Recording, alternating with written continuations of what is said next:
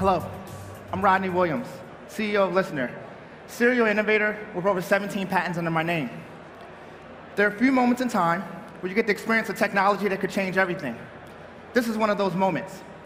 Welcome to what we call the new internet, the internet of sound. Now, it's a new standard that we created, launched, and is about to get a whole lot more powerful. This all started with my frustration with technology. Technology products, services, and experiences are created based on the limitations of technology versus the optimal consumer experience. It's an issue. It's the reason why you can buy a $100,000 Tesla and still have an issue. You still have a key fob. It's the reason why you have to still use a ticket. I'm having a little problem with my clicker. So let's start over. My frustration is here. The fact that you can still buy a $100,000 Tesla and use a key fob, or regardless of how expensive the car may be, you still have to connect with the phone, and that can be tedious. Or this paper ticket, a technology that hasn't changed in over 30 years. We're still lining up and trying to gain access with the barcode. Now, this is all based on limitations of technology, really, really old technology, driven by these protocols. So when you think of these protocols, they're limited range, connectivity, and they're often restricted based on hardware. We use sound to supplement and make those connections better.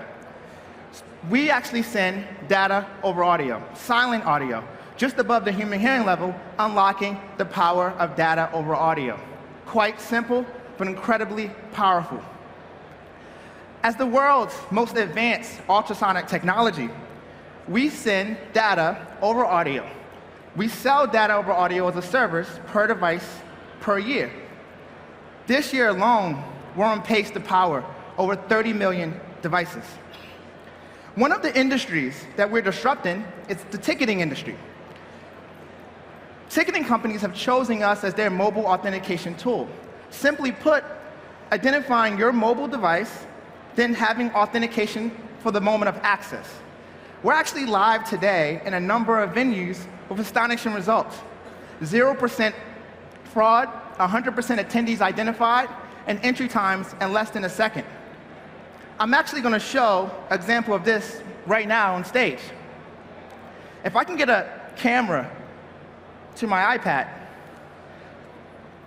Now, simply put, this current iPad is sitting in airplane mode.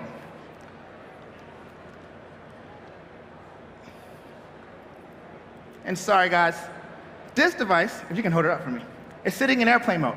It's going to detect me as I approach that device.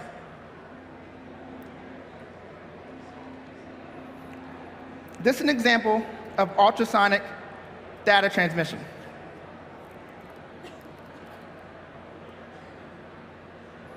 Now, in that case, it just recognized my name.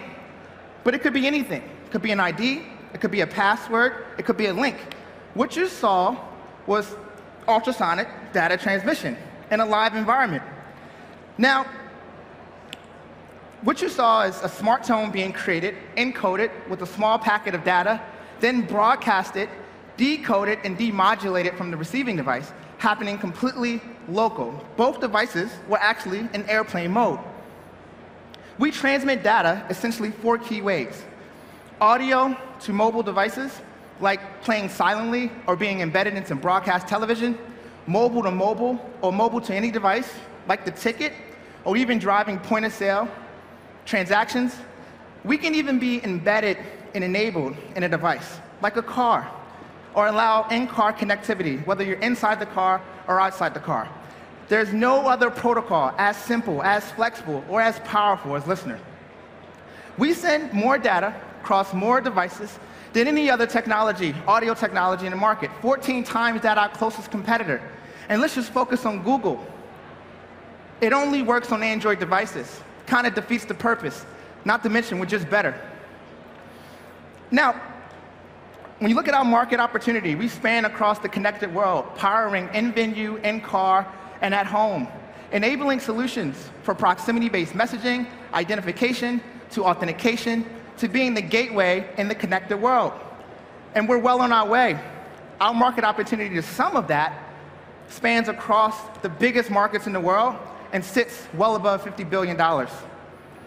And we're on our way. As we've partnered, tested, and even been awarded by the best companies in the world as the next generation protocol. Now, we've reached innovation that technologists around the world thought were impossible. We did this by focusing on identifying and connecting devices better. We are leading and pioneering the Internet of Sound. And today, I'm excited to announce our global commercial deployment. We welcome builders, creators across the Internet of Things to join our pursuit. Judges, audience, viewers, we're here now, and thank you. All right, Stone, click again. Great job. Maybe this is a burning question for a lot of people in the crowd.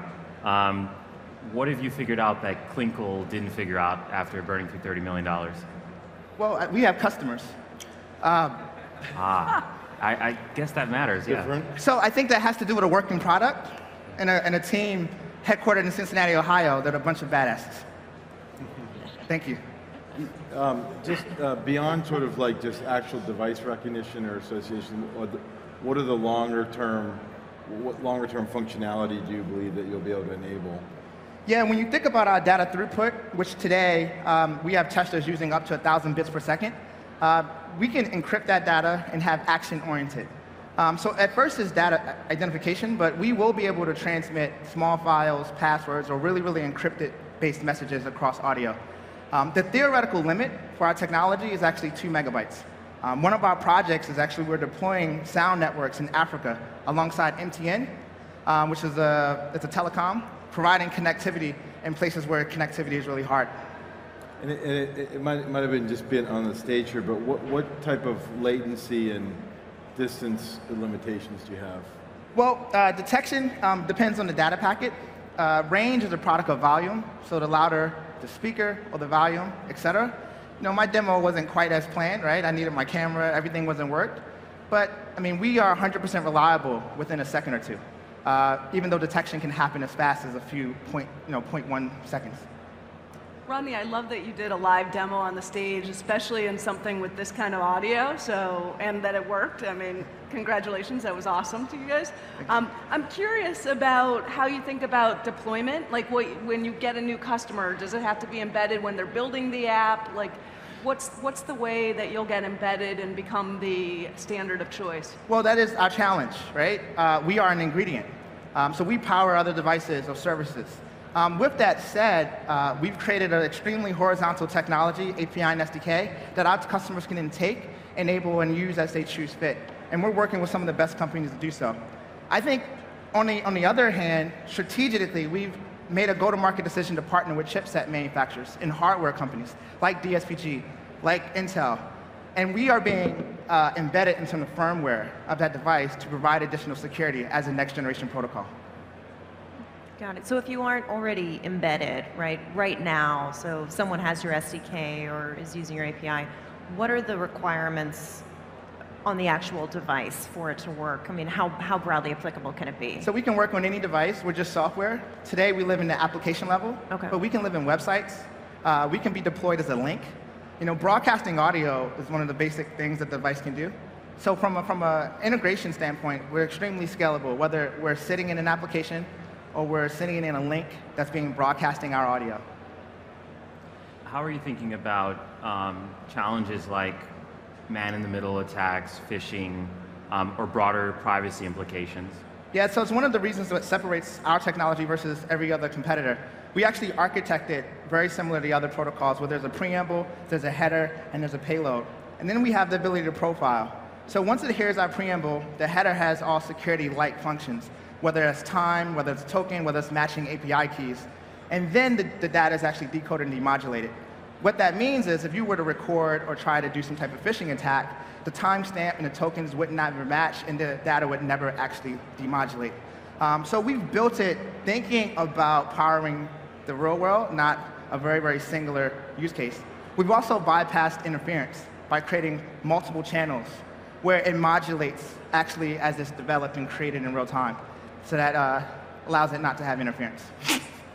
Piggybacking on that, when you have a high density, area, whether it be a concert and you have many people using this, yeah, well, noise interference, but also people using the same thing, right? So how do you scale it essentially? Yeah, we don't have interference. Where we launched or where we initially began a lot of our testing is actually single directional use cases. We were in stadiums like the Cleveland Cavaliers and the Colts, driving single connectivity. Now, as we made the technology better, we allowed the technology to talk back, maintaining that same reliability that we initially launched. It has a lot to do with our error correction. Where we have the most challenges is actually reverb. That's echo. Yeah. So crowd noise and other noise doesn't affect us. Reverb, which think of buildings with concrete floors and high glass windows, has a lot of echo. And the technology still has to determine what's the proper message versus the incorrect message. And that's our worst case scenario. So we tend to work good in environments like this. Got one more. Go ahead, Stanley. So digging in a little bit more on the privacy question, I don't have a lot of depth on this space, but I know that there were recent rumblings of feathers around advertisers using high frequency sound detection to track people. And so there is some landscape. I'd love to hear about how you think about the competitive landscape. But then two, right, do you potentially become a platform for very intrusive people tracking? Well, those are considered beacons, beacon providers, and that's their business model is audience measurement. They actually can't transmit real-time data. That's just not our business model and not what we do. We just don't believe it. My background is I'm a P&G marketer. I was actually a brand manager for Pampers. And I believed in better connectivity, and to me, it was about sending a dad the proper message as he stood in front of a diaper, not necessarily tracking him for all of the things you could track him for. So when we designed this technology, we designed it to create better experiences, not to track consumers based on where they are.